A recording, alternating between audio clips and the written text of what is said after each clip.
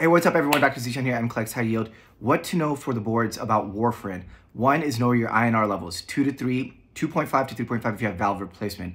Second, the antidote, vitamin K. Lastly, know about your bleed precautions. Electric razors, soft bristle toothbrushes, no slippery rugs.